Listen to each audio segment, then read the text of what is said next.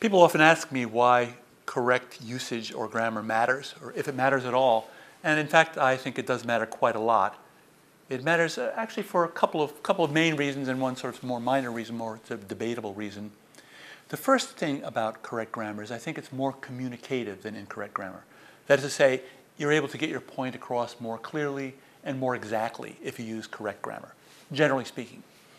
And the second reason, which I hasten to add is kind of more important in some ways, is that if you don't use correct grammar, you're oftentimes stigmatized by your audience, by your listener, by your reader. That is to say, someone who is frequently using slang words or has misplaced modifiers or subject-verb agreement problems, these kinds of things, they will be kind of shut out from the average listener. The listener will say, well, no, that person is really no better than his or her grammar. And the third reason, which is more of a minor reason, but something I do emphasize quite a lot, is I think that correct grammar use has a conscientiousness to it. That is to say, there's an ethical component to correct grammar use, especially for people who are in positions of some authority. For example, doctors or lawyers or professors or people whose written opinion really matters quite a lot. If they don't use correct grammar, sometimes their opinions and their, say, judicious statements about things are misinterpreted or misunderstood.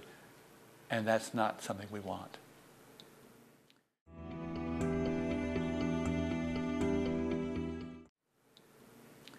Sometimes it's been said that we are entering what's called an age of post-correctness. People aren't concerned about correct grammar or correct usage anymore. No, they say anything goes, really. We have texts, we have tweets, we have emails, we have labels that people can use, emoticons. So why do we worry about correct grammar? Is this really what's happening now? In some sense, I think it is. I think it is. We are in some sense moving into an age where language is being used in a somewhat, let's say, deformed way, a shortened way, a shorthand way, on a very regular basis by very, very large numbers of people. So what's happening is that, in fact, the language has become babified. It's become dumbed down to a very, very sort of striking degree.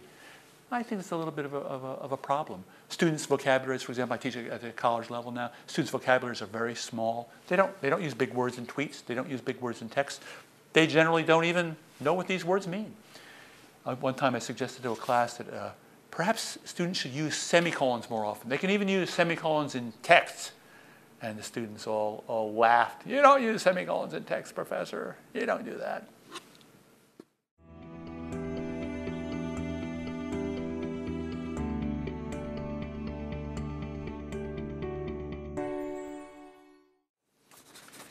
In my book, One Day in the Life, I draw almost all the example sentences from one day's writing in America. That is to say, writing that appeared in major newspapers and periodicals. A variety of them, too. Not just the great papers or just the tabloid papers, but a mix of those things. Not just kind of fancy literary magazines like The New Yorker, but also magazines like Us or Sports Illustrated or National Review. So I try to draw all these sentences from one day's writing because I want to get a snapshot of what language was like on that single day.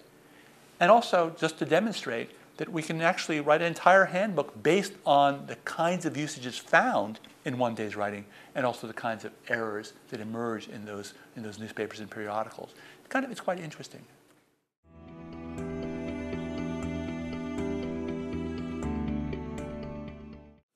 One of the problems that's emerged in recent writing is pronoun use.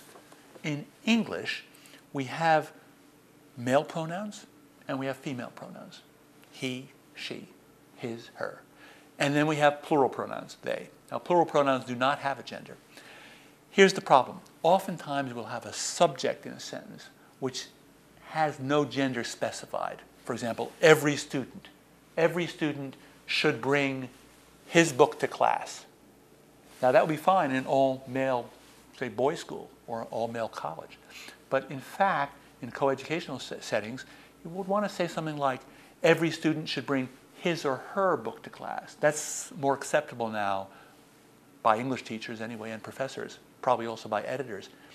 However, some people object to that construction as well. Every student should bring his or her book to class implies there are just two genders, and some people don't want to be forced into either gender. So why not say every student should bring their book to class? That's called the singular they, using their or they, which is plural, to refer to a singular antecedent. More and more accepted. The Washington Post even ran kind of a feature on they and decided it was okay to use the singular they. And the American Dialect Society in 2015, in December, declared the singular they the word of the year. So that's, I think, where we're going to have it.